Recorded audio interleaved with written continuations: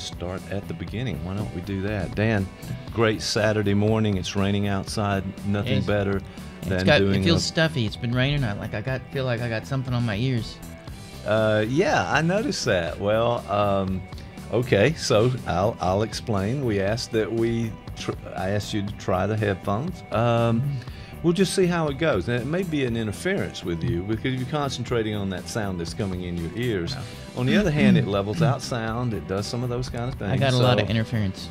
There's always something, I'm sure. So why don't we start?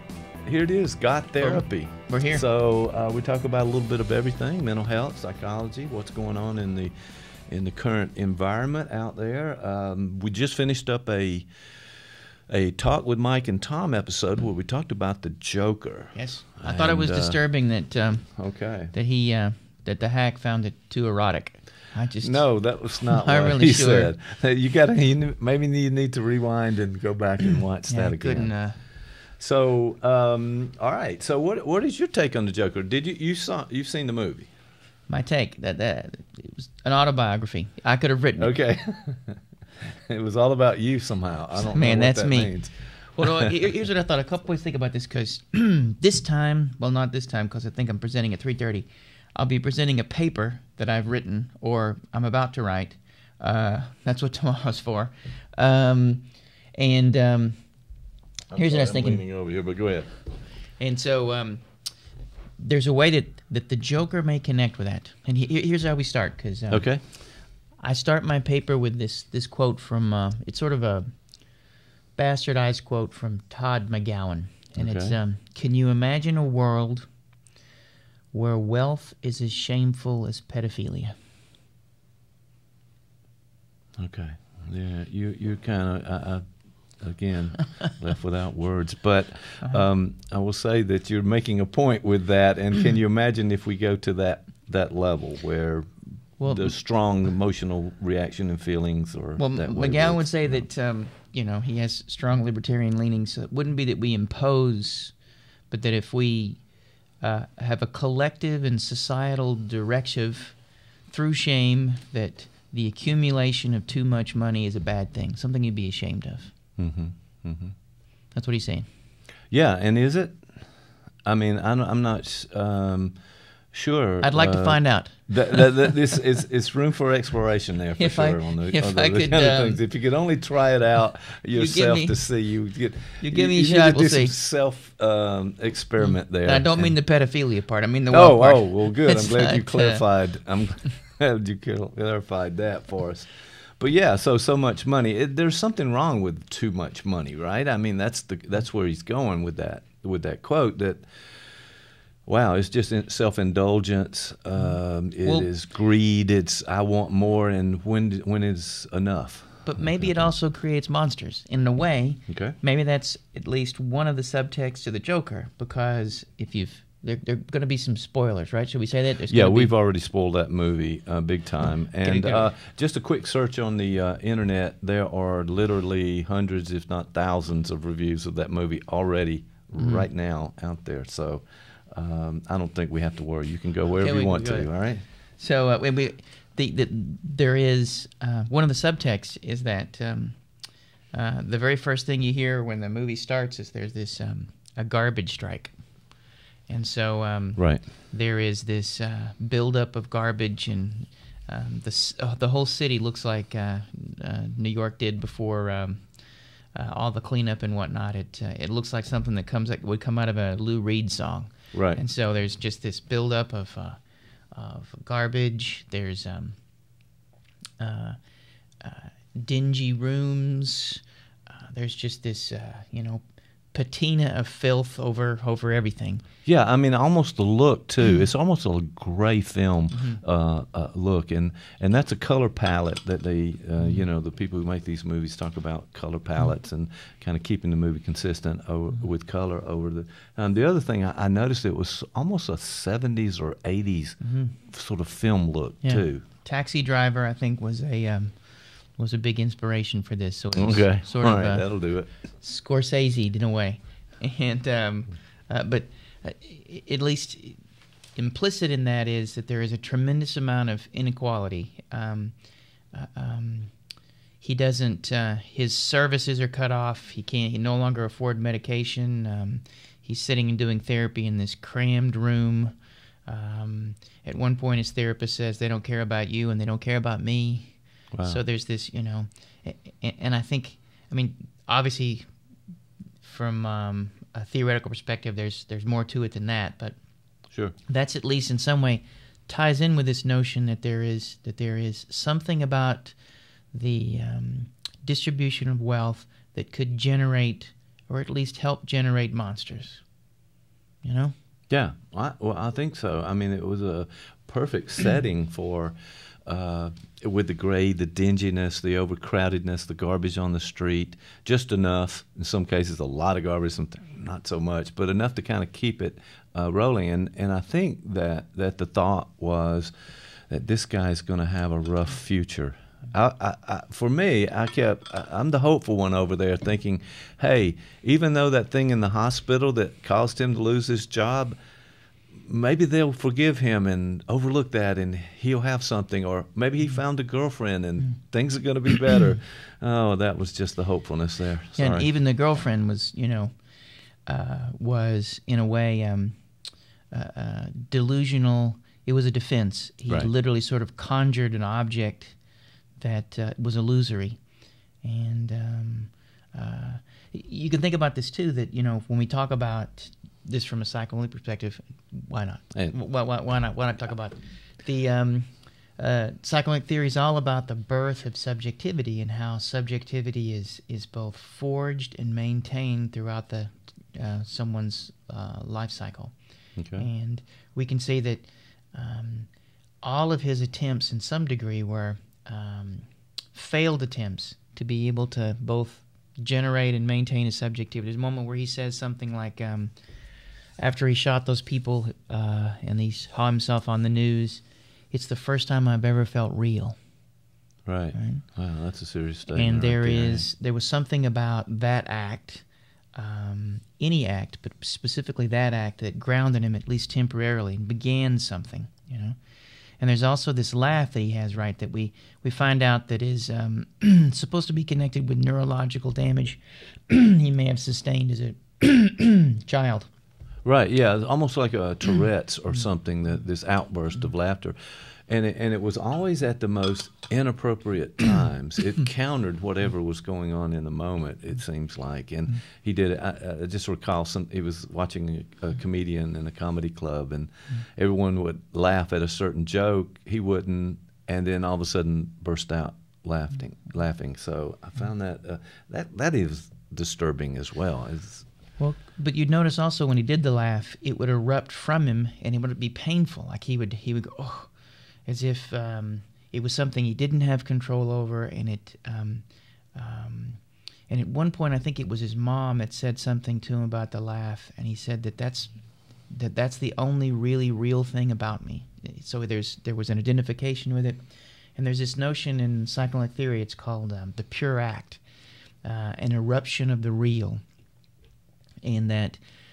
So much of what we are is socially constructed. So much of what we are is an attempt to be able to maintain individual and societal connections at the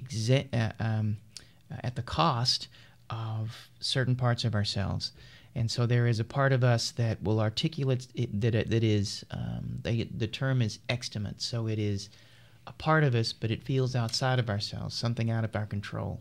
And his laugh was sort of an extimate thing. It would erupt. It would. He didn't have control over it. And in some ways, if we're looking at this as an attempt for him to be able to build and sort of sustain his own subjectivity, his own sense of who he was, there's a trajectory in the film, like, and if you follow from the very beginning, like early on when he's in the bus and the kids, he's playing with a kid and he's trying to have some connection. Right. That was going well, and most people would have said, hey, that's great. I could see myself doing that. But then when the woman cuts him off, he experiences this rupture. He experiences it's both a narcissistic injury but an attachment rupture. And all through the film, he's attempting in some way to be able to reach out and find connection, specifically with paternal figures. When he has the fantasy of being in the audience with the talk show hosts and whatnot. But you can see at that moment on the bus when he has this rupture, he begins to laugh. And the laugh, in a way, is sort of an extimate response, a pure act that he has little or no control over. And it reflects how all of us are divided subjects, but it reflects the level of division in him, a psychotic division, an inability to connect, and an inability to move within cultural, societal, and symbolic rules. He's sort of stuck. And if you follow it through, there's a point at which, and it also begins with him giving himself a smile. Right. And his mom kept telling him over and over and over again that, to be happy. And we suspect that's what he was being told when he was being abused. So early on, he was literally handed a comedy mask that he had to wear, and it had to cover up all the things that he had no way to be able to articulate, all the trauma that he was unable to own. We talked last time about post-traumatic growth.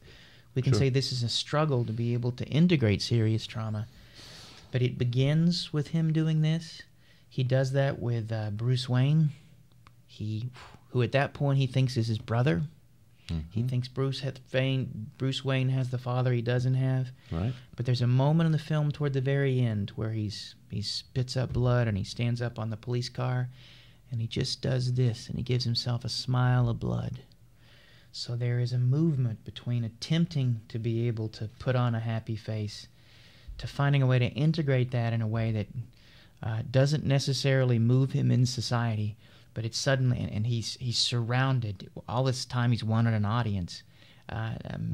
He's wanted affirmation and connection. Right. And now he's surrounded by a sea of violent protesters and rioters, and then he paints that smile on his face. So we can literally see the movement from there to there. And with his laugh, there's at the very end where he's talking with the social worker or the therapist, and he laughs. And at this point, I can't remember, but I don't think the laugh he experiences is painful. At that point, I think he's been able to integrate the laugh in a way, and now he's no longer divided in the way that he was before. And then when she asks him, instead of desperately needing connection, he says to her, "You wouldn't understand." And then the implication is he kills her, because we see her blood on his foot as he's dancing past the thing. Wow. So there was a movement of, at the beginning, he was desperately in need for connection. Again, particularly paternal figures and whatnot. And then toward the end, the implication is he killed the girl that he was fantasizing about. We see him kill his mom. There is a point at which he no longer seeks out attachment. He's on a completely different trajectory, if that makes sense. Oh, yeah, it does make sense. Well, it was dark in so many ways, but I think the realism about that, because there's, as you watch a movie, you always sort of project into the movie various kinds of things, and I was thinking there are probably some people out in our world exactly like that. Without you point your finger at me? I don't know. My fingers were going some up in the air. But basically what I'm saying, there are some folks that are struggling with these types of issues, maybe not the homicide and some of the other stuff, but he's there pretty close. I think we could universalize this in a way, because for a movie to have any sort of appeal, it can't be completely alien. It has to articulate aesthetically some part of our own unthought knowns. And all of us have had to struggle to be able to develop and maintain our own subjectivity. So that is ubiquitous. That's a universal phenomena. So I think there's something about watching. The difference would be is that most of us are lucky. The Lacanians talk about their definition of psychosis as someone who can't move within the symbolic order. So they can't use words and culture and the things around them to help them articulate who they are. And we can see that all of us have to struggle to be able to do that. That they have sort of Freudian words for it, that we have to accept symbolic castration. And what that sort of means in a broader sense is just that we have to learn to accept the name we're given. We have to learn that we to be placed in the context in which we're placed. We have to find some comfort in that, no matter how conflictual and difficult it may be. We can still center ourselves within the context in which we're placed. And someone who's psychotic can't do that. And the Joker was like that. Literally, he couldn't. And at the beginning, he was the victim of his lack of contextualization. He was pathetic. He was hunched over. He was when the kids jumped him, and when he was dressed as the clown in front of the store. And and what was the sign he was carrying? Was said. Maybe it said going on about. I can't remember what it said, but there was something interesting about the sign too. But he and then he gets go back. Right. So he all through this, but when we see this turn, he no longer struggles to move within the symbolic order. He sort of abandons it as soon as he abandons the possibility of attachment and connection. Right. There was and one to be working on that throughout. Yes. One of the pivotal scenes I think too is one of the father figures, the guy who gave him the gun and then sold him out. Right. Shows up at the department, right, and acts like on some level he's concerned about Arthur, but really he's afraid that the gun's going to get traced back to him. That's what it's all about, and, right? So Arthur, the Joker, stabs him in the eye with scissors. Very brutal. Repeatedly. Yes. But with him, his politically correct term would be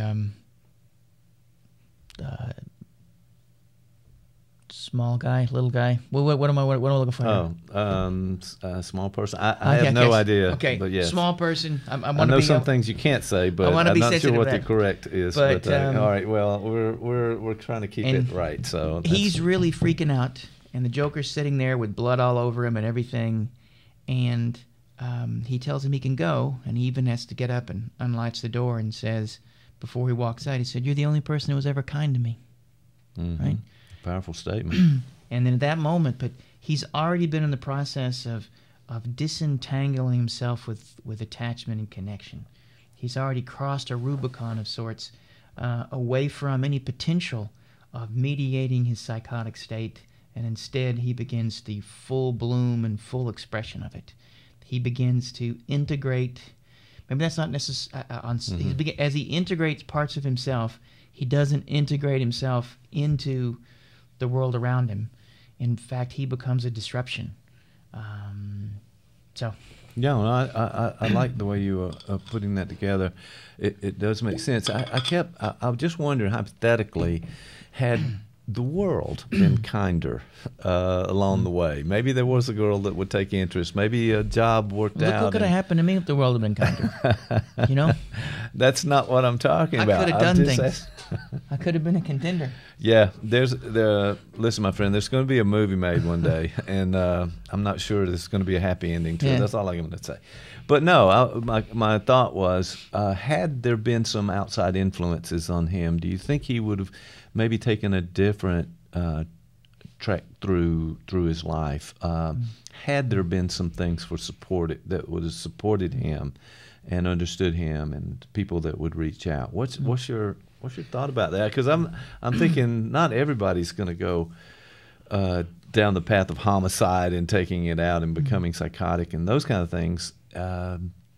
Is there hope about this in some ways? What do you think?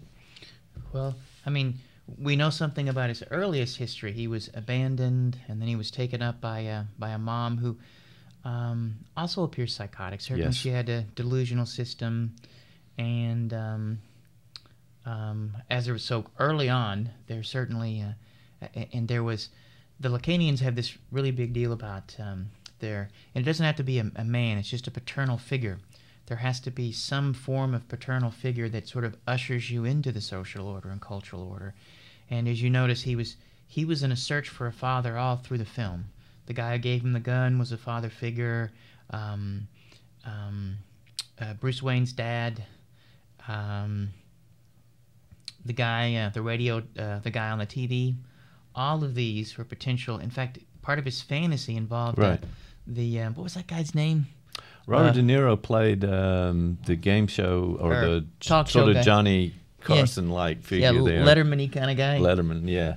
And in his fantasy with that guy, the guy gives him a hug. Remember? Yes. So it's like he is. There is a father hunger.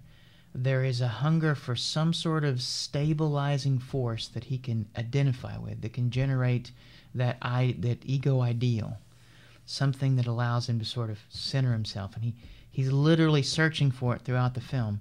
And at every turn, what he gets is a malignant paternal figure. They all fail him in so many different ways, right? Yes, they did. Because even at the very end, and it seemed a little more ambiguous when he actually got there, but the goal may have been to make fun of him, to bring him on TV. Yeah, that was at the outset. It really was. Yeah, Right? it was. Showed a clip of him bombing at a comedy a club. Yeah.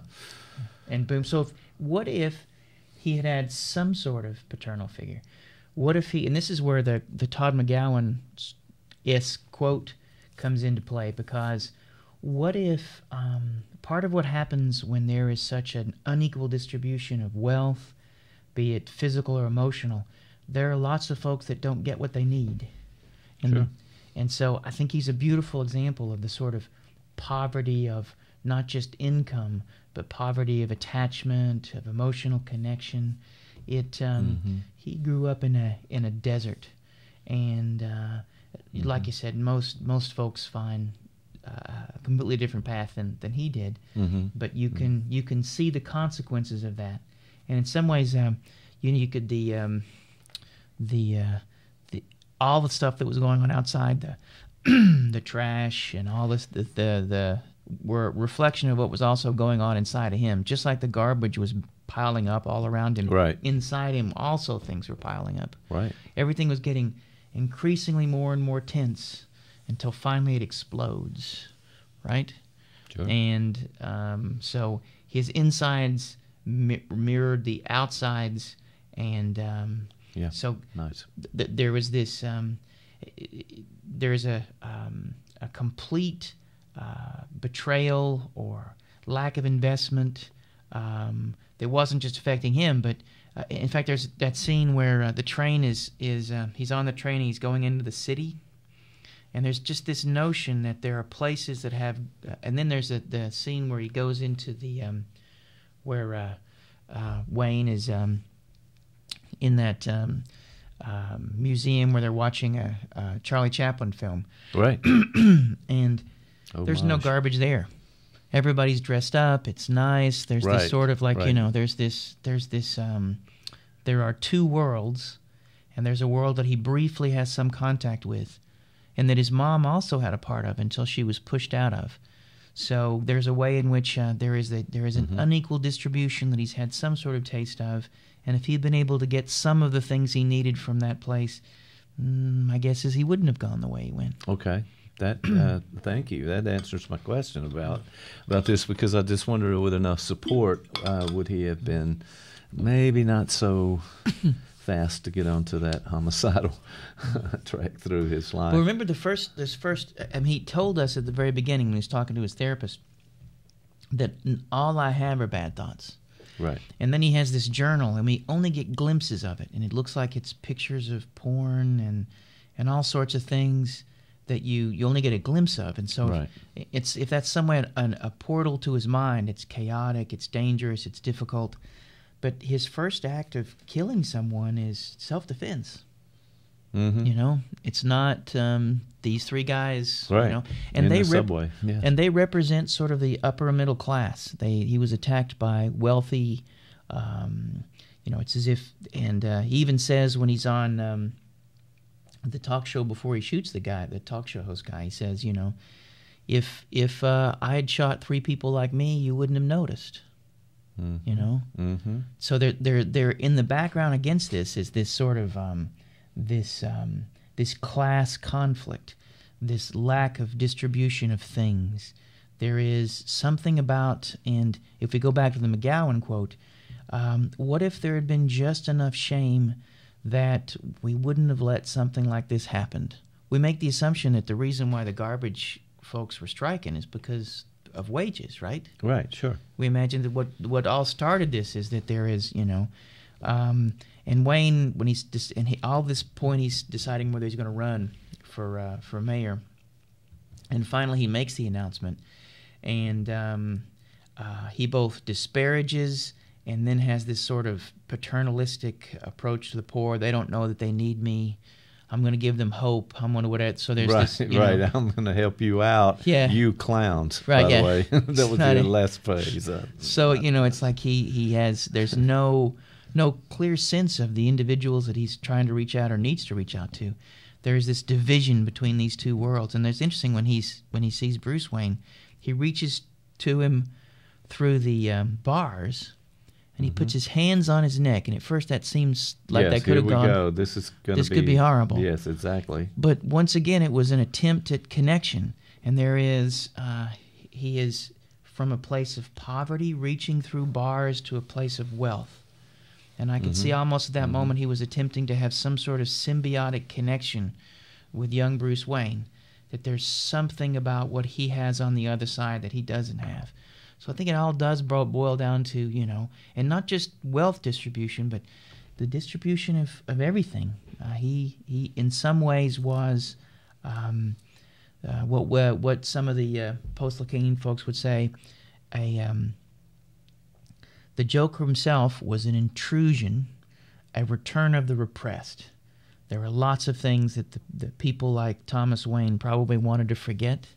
People who are in positions of power, people who were on the other end of that economic scale, they had continually pushed this back, and the Joker becomes a symptom, a return of the repressed, sponsoring riots, killing folk, and we know the way this is going to go. He's going to become a major source of destruction. Yes. In years to come. More to come in this situation.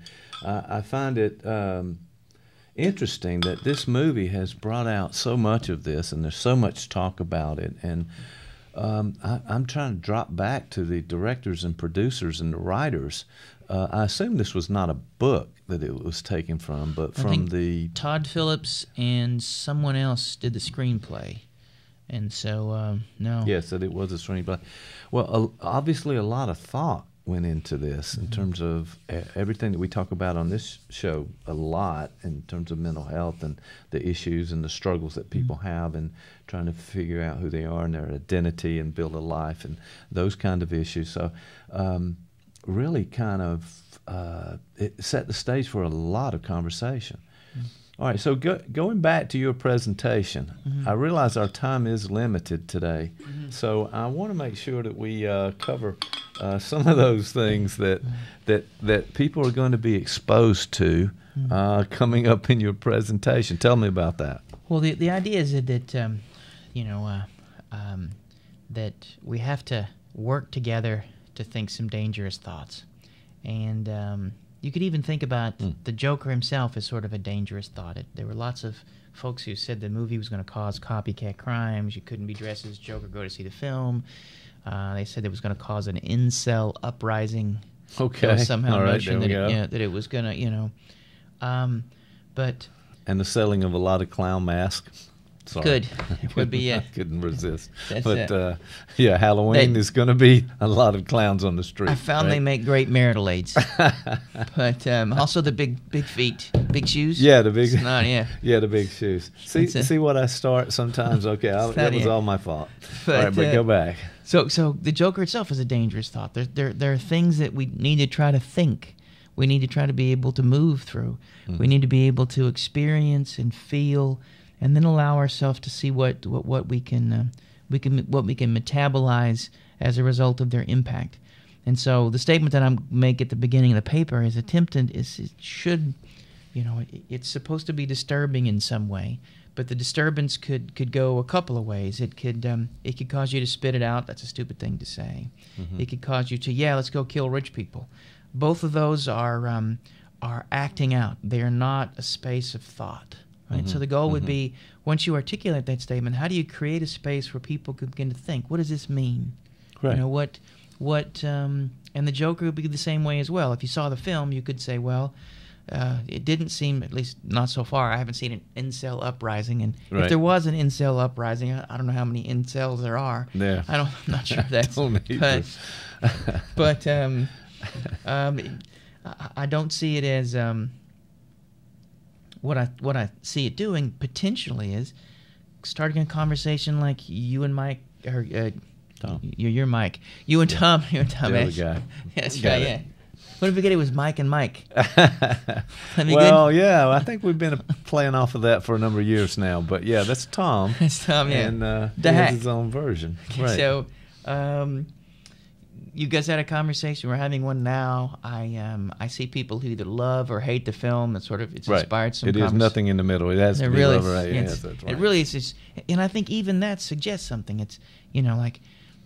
Just like the statement that I make at the beginning of the paper, you can spit it out, or you can too quickly agree, or you can allow yourself some space in between. It works a little like a parable.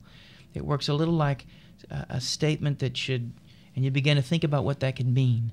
And so I'm trying to make use of some psychoanalytic constructs to be able to assist in thinking that without falling to either one of those extremes. Right. And to be able to think about like.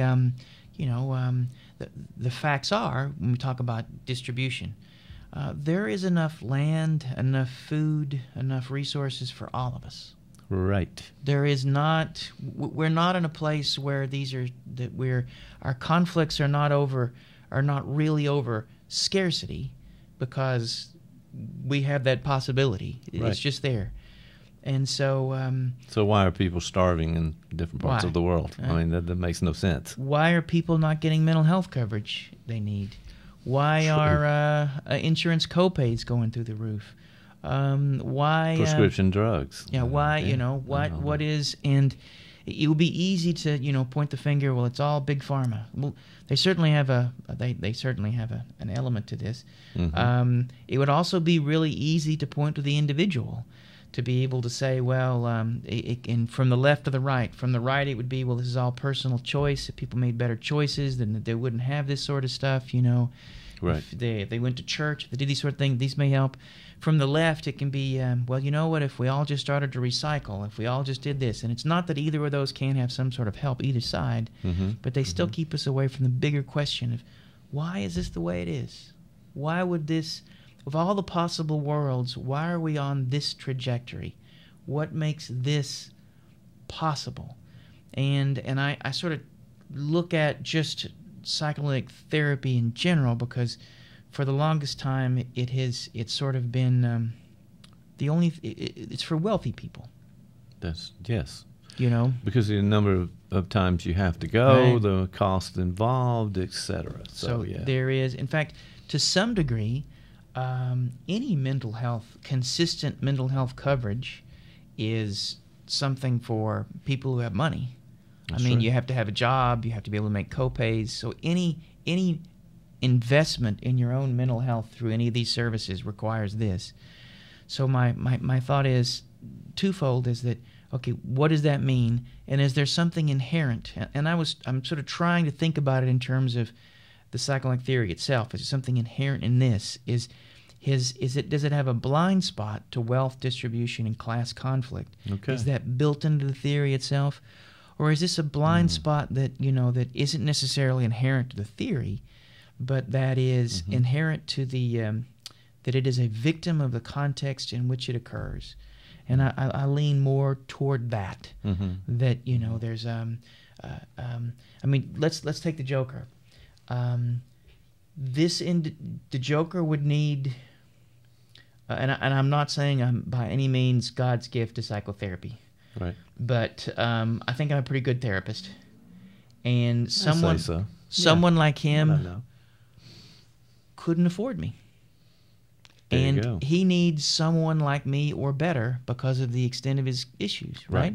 Yes, these are deep issues you really have to discover. So what he's going to get explore is the minimal amount of mental health care with the minimally trained, with people who are overworked. He's literally going to get less of what he needs when he should be the one. It should be reversed. Absolutely. He should be. Right? He should get 5 days a week of somebody who is trained to deal with psychosis and help him think the things. But he won't get it. No. Right. And also he, as in the movie, it was portrayed. This is the low rung of the social side of things, where they could be canceled at any time. The therapy, the drugs, everything can be canceled out. So. And so, as a result of that, and even if we take, if we were to put on our conservative hats and think about this from terms of, just in terms of social resources and taxes and things like that, he ended up costing a lot more money. Yes, and lives, I guess. If they had just if they had invested money in his care. Right. So literally, I mean, the billions of dollars, millions, if not billions, that he helped, and in the future will, of course, also probably a couple of times almost destroying the world, if he had gotten the resources he needed. And so what is that about? Why are the folks who need the most skilled and most trained therapists get the opposite, right? The more money you got, the more likely you're going to get and that's not just with mental health care. That's with everything. Oh yeah, I mean, across it's not the board right now. It's yes, not a. that's right. But with mental health, I think that's what I know. But when I see patients who come in who are severely mentally ill, they typically get so little, and we have to think about, like, you know, and part of what I think can be cool with psychoanalytic theory is that we have a running in the background. You can hear its throb and hum, is a system that we're part of, and it is the background, and so we don't think about it. This horizon that we're walking around in, we don't think it can be changed. We just accept it. So we don't question the fact that okay, well, some people have, you know, $20 billion and some people have nothing, and that's just the way it is. It's the background. So for us to be able to think the possibility of changing that horizon, the possibility of there potentially being something else, something has to happen, right? And we've talked about that guy in here, Slavoj Žižek. Yes, and Žižek. He has a book called Violence, and which got him in trouble, because he would say the only way to change the horizon is a violence, an event. In some ways, the Joker was an attempt to stage that. Suddenly, the whole system is up in arms, things are being broken and whatnot. But that's more of an impotent violence. There's a famous saying by Žižek, I mentioned it here, that the problem with Hitler is he wasn't violent enough. Okay. But he follows it up by saying, and someone who was violent enough was Gandhi. Now, you know what Gandhi's great violent act was? Like, Hitler didn't change the system. He even ran on, let's make Germany great again. That's literally what he ran on, by the way. It was, you know, the whole idea of a Third Reich is we're going to bring back the good stuff and it's going to be cool and whatnot. Okay, you're bringing me too close to reality right now, but okay, I got it. Yeah. And it literally was, there was nothing about that was being changed. But what Gandhi did is he told people to simply stop. The violence was, everything will stop if we're not heard, if things aren't considered. And it all did. It came to a grinding halt. So there is something, it doesn't mean violence as in burning things. And in fact, you know, what happens when you do that is you literally, you take away the legitimacy of your claims. They can call you clowns and monsters as opposed to being able to listen to what you have to say. Any sort of impotent rage comes from a place of disempowerment, and you've already kept the possibility of being heard is just not there. So the violence we're talking about that could have happened in the Joker, I mean, it would have made wouldn't have been as good a movie as he turned into Gandhi. Suddenly became a vegan and started wearing robes. And no, but we have to. They probably wouldn't. But well, you know. Yes, there was this ended as the Joker began in a way. This was the opening to the Batman saga in that. So it was a glimpse out of that. Well, so are you going to say to your audience that they should do, charge less? Maybe take on some pro bono? I mean, what do you think? This would be the problem. Anytime we place the problem, the concern on the individual, that's like saying, well, okay, nothing wrong with recycling. Right. But when corporations and nations are responsible for 99% of what goes wrong, what you're actually doing, if I say to them, we'll take on people pro bono, nothing wrong with that. That certainly can be helpful. But that doesn't change the system that throbs in the background. Right. That's literally letting it off the hook. I shouldn't be asking myself, you know what, I need to make less money. That doesn't, not that what we should be asking is, we need to change this so this doesn't have to happen. So it isn't that I wouldn't ask them that they couldn't do this, but what I would ask them is, how do you rip and tear the fabric around us in all the right ways for the possibility of something else getting in, of changing the very horizon? Well, it's going to be an interesting talk. So, where is this talk? Just for Opelika. Opelika, no, that's a favorite town of yours. I know. I've heard you talk about it before. But it's going to be at Rutgers. I'll be at New Jersey. Oh, okay. Rutgers. You're going up that direction. All right. Yeah. Well, good. Yeah. So if I might make the news, there'll be police cars. Actually, yes. We won't turn over police cars. We're going to turn over golf carts. There'll be a lot of on the golf people course. turning golf carts, and then I totally understand that act of. Okay, so that's very cool, and this is a lot. You've given us a lot to think about today, and I think everybody really needs to think. That's the part of this movie that I think was amazing, and that Tom and I talked about, was that people are talking about it. And not for what you would think in terms of the Batman and superhero sagas, but actually how this person turned out and what were the causes. But Batman's a wonderful example. There's two things to think about, maybe two takeaways. And one is that whenever we see something like this sort of abuse, we often point to, well, what sort of person would do this, right? Right. But the problem with that, not that we can't do that, the problem we should ask is, what sort of world have we built where this can happen? Yes. That is the only way we can really evoke the kind of change we need. Not, why did this person do this, or what can I do, but to ask, what sort of world do we live in, and then begin from there. And there's an interesting thing. There's Peter Rollins is sort of a Lacanian theologian guy, and he has a story he talks about how and he may have actually gotten this from Zizek, I can't remember.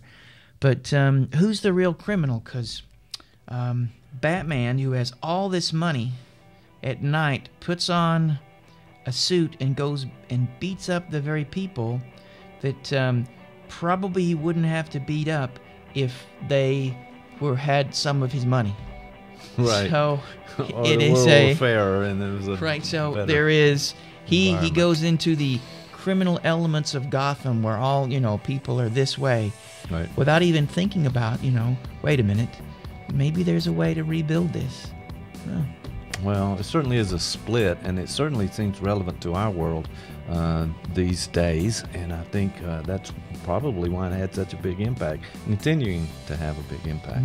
Well, good luck on your talk. I hope there are no police cars or golf carts turned over during that. And there will be no violence associated with it. I was going to say I'll dress like a clown, but that's every day. It's not really. All right, my friend. Thank you so much. I guess we'll stop there. I'll see you next time.